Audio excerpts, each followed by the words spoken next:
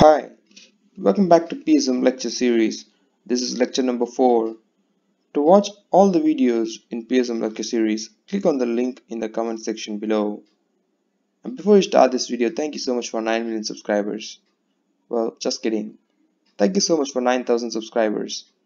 I guess 9 million subscribers is not so far away from now, hopefully. Welcome to MedVidsMadeSimple. Hit the subscribe button and the bell icon next to it to watch all the medical videos which I have uploaded for free.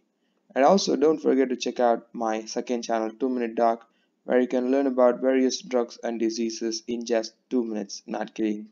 The link is in the description of this video. Do you have to make slides for your presentation in med school, or are you a teacher in medical school? Do you want to make slides for taking classes for your students? Don't worry, visit www.patreon.com/medvidsmadesimple and we'll be making professional and attractive slides with which you can impress all your students and colleagues. Okay, so give it a try and visit this website. This video is about incidence and prevalence. So this is the population with whom we're going to study about incidence and prevalence today. Okay, so say hi to our population. So before we start, let me tell you the total number of people in our population. Okay, so if you are free today, you can pause this video and you can count by yourself, or else if you have to hurry it up, I'll just tell you that there are 21 people in our population of with which we're going to study. Okay, so there are 21 people in this population.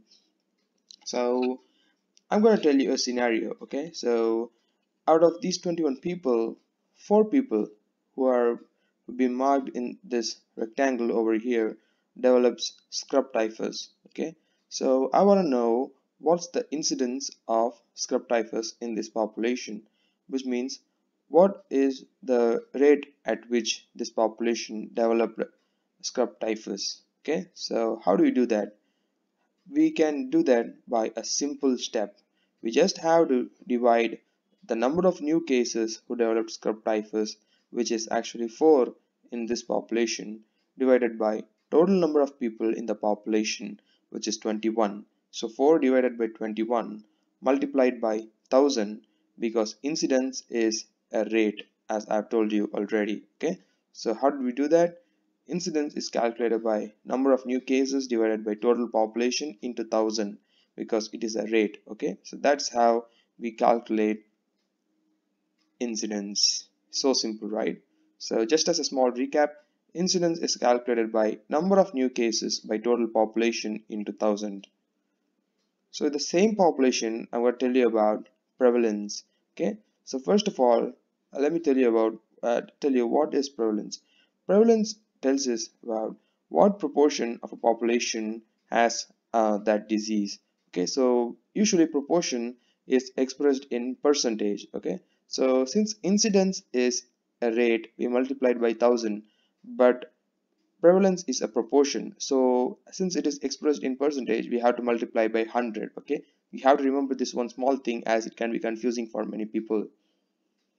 So as we saw in our previous example, in this population 4 people develop scrub typhus newly, but I want to know what is the prevalence of scrub typhus in the population, which means what proportion of population is actively having scrub typhus right now. So this is not the only people who are having scrub typhus in the population right now.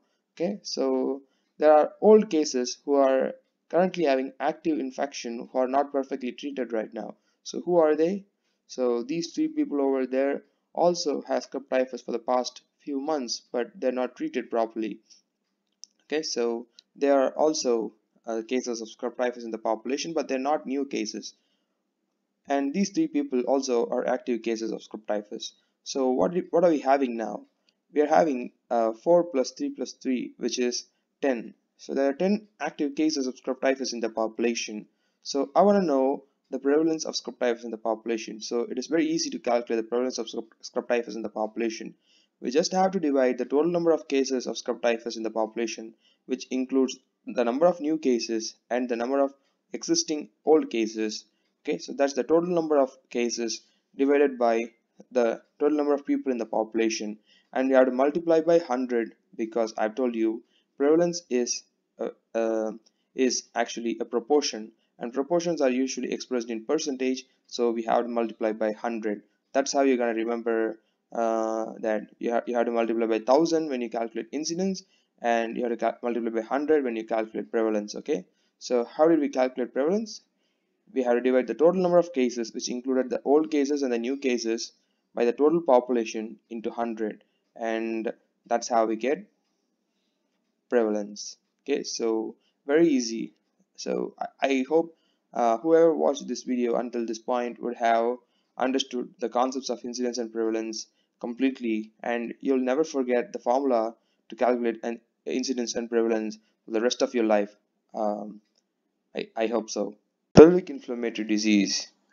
Yeah, pelvic inflammatory disease, commonly abbreviated as PID. P is equal to I into D. Prevalence is equal to incidence into duration, and that's how you can easily remember the relationship between prevalence and incidence. Okay, so prevalence is equal to incidence into duration is a very important relationship between prevalence and incidence, which everyone must remember, and you can remember that easily with the help of the mnemonic pelvic inflammatory disease. Okay, so that's it. You learned the concepts of incidence and prevalence in this video in just less than 5 minutes. Okay, so you can learn any concepts in medical school with the help of MedVids Made Simple and 2-minute doc. So make sure to hit the subscribe button before you do anything else. Do you want slides for your presentation and seminar?